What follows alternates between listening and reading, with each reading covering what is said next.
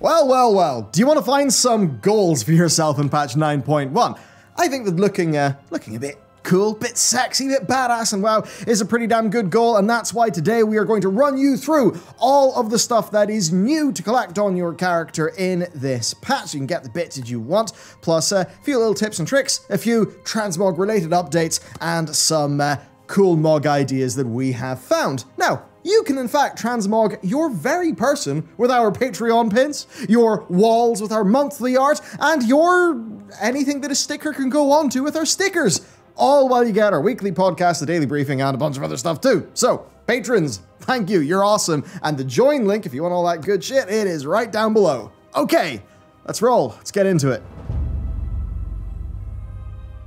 First up, I've got to flag a change for you. You can now transmog your shoulder slots separately.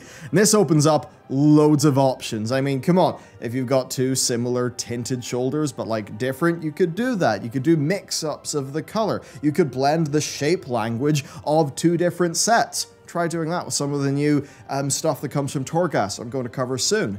Maybe you could go for a multi-tone transmog with your shoulders. Okay, the latter bit might be hard, but there's more freedom in the system, and that is great. Into the raid then. Sanctum of Domination has got one set for each armor type, with each difficulty from LFR through to Mythic having its own tint. Now, these are just plain awesome sets if you like that darker vibe. And the great thing is they will match the new hand and charger mounts that came with patch 9.1. I mean, seriously, if you've got the new set and the big charger mount, you'll look like a pretty cool operator. Now, there is no way to get this stuff faster. You'll just have to raid. LFR gets you the darker blue tint, normal is a bit more grey, heroic is gold, and mythic is dark grey and red. It's the nasty looking one. That's far from all for Sanctum of Domination though, because it does have some pretty damn incredible looking weapons. I mean, first, the bow, dagger, and quiver of Sylvanas. That's great. Hunters get the bow and the quiver, and I believe her dagger is for rogues, though hopefully any class that can equip a dagger can get that for Mog. That's far from all though, because Sanctum of Domination also has got stunning looking weapons, which we're showcasing for you now, and those all of course come in tints that match the main armor sets. And really, I've got to say, the staff, two-handed axe, one-handed mace, polearm bow, actually, wait, no, they all look wonderful. The team's really knocked it out of the park with this raid's gear. Looks awesome. Okay, there is more though. Tazavesh. Tazavesh has got even more fantastic looking weapons. But there is bad news because the actual armor is just the Ouroboros dungeon set from 9.0. But hey, the weapons are great, though there is a bit of a downside. So first, look at this. One-hander anima sword brimming with energy. How cool. Now, this is the stuff that comes from normal. There's these cool-looking blue weapon models that cover offhand, shield, fist, dagger, glaive, bow, 2H mace, two-handed axe, and two-handed sword.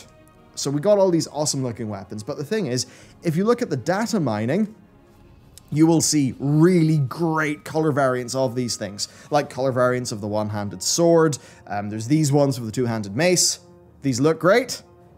Unfortunately, it doesn't actually seem like they're obtainable in the patch. Now, icons for them are in the game database as of 9.1, but the variants themselves don't seem to, in their completeness, be on the loot tables or the Mog window, so I've got to assume that if you want, for that one-handed anima sword, all of the different colors that Blizzard have made, you might have to wait. Which is a great shame because it just looks cool, so hopefully Blizzard adds in more here soon.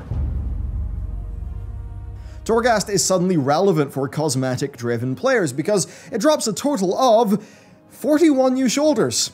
Actually, already, I think I've got like 8 or 9 in my character. So, I mean, hey, we've even got this one that looks like the Bulwark of Azeroth from TBC. I've got it. Pretty neat.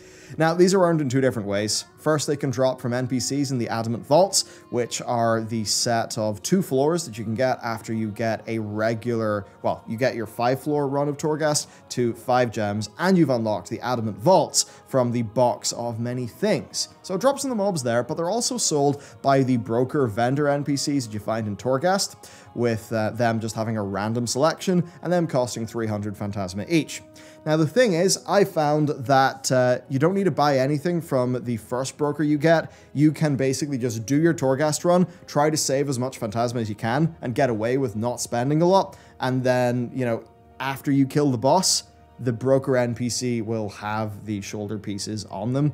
And like, it'll be the same shoulders that the first broker NPC that you got in your Torghast run will have had. So you don't need to spend them all on the first broker that arrives, basically. Now, while these shoulders are not forming a full set, they are shoulders, and that does mean that they'll be a very useful transmog tool, though I will admit I have found it hard to match their tint with other bits of gear. Then also these can drop from Korthia rares and treasures. Now, there are also 3 Torghast-themed back pieces. They cost 1,000 Phantasma from Broker Venot on layers, floor 5 of layers 9 through 12 of Torghast, and they come in 3 designs, each of which has got many tints. Now, not spending 1,000 Phantasma might be tricky near the start of the patch, but once that box of many things kicks in, you get a few more weeks of research and some more gear, it will be very easy to forgo the Phantasma and, save it up for some Mog gear. Now, some of these drop from the Tormentors of Torghast event as well, so just be sure to get that cleared. Moving on then, Covenants. So patch 9.1 adds in new Covenant sets. Each Covenant has actually got a set that is unlocked for purchase at Renown level 60 and Exalted Reputation with the new Death's Advance faction. And that will just take a bit. This just boils down to doing your Covenant Renown weeklies as per usual, and of course, your Korthia dailies and weeklies, right? That's what it is, and once they're unlocked, these sets will cost 6,000 Stygia, which of course is just, you get that from doing content in them on Korthia, and certainly from my experience thus far, you get loads and loads of it. So, that's one set for every Covenant available at Renown level 60. But if you reach Renown level 77, you can unlock another tint of that for purchase, and it costs 10,000 anima. But that's 10,000 anima for the whole ensemble, instead of you just purchasing individual pieces. And of course, by that time, anima will be far more plentiful, as you just get way more anima in this patch. Okay, next then, player versus player content, where it is the usual. There's another 2 tints of the Sanctum of Domination gear. The normal tints are a little bit more conservative, with the elite ones, of course, looking, rather incredible, really. I love that bright metal look. I think it's awesome. Now, you'll be able to earn the full elite set with a rating of 1800, which I believe is lower than it was in the past. But, of course, to get that, you'll be best served trying to push that rating early, before boosting problems and things like that make the rating climb to 1800 more difficult further on into the season. What else then? Well, the Death's Advance faction has got the Mantle of Death's Advance, which costs 500 Stygia at Honored, and then also it's got the Death's Advance Tabard at Exalted for 3,000 Stygia. Beyond that, there is a much requested feature though. Glasses. Yep, you can purchase moggable glasses in patch 9.1. There are 5 glasses, and they're obtainable just with gold in Stormwind and Orgrimmar, and they're sold by NPCs who are located just outside each city's barber shop. Okay, then another thing I want to bring up, it's a quick note from the 9.0 cosmetics. Many of these will be way easier to obtain because of the various anima gain increases. I mean, I'm sure you've noticed a torrent of anima from your Korthia content.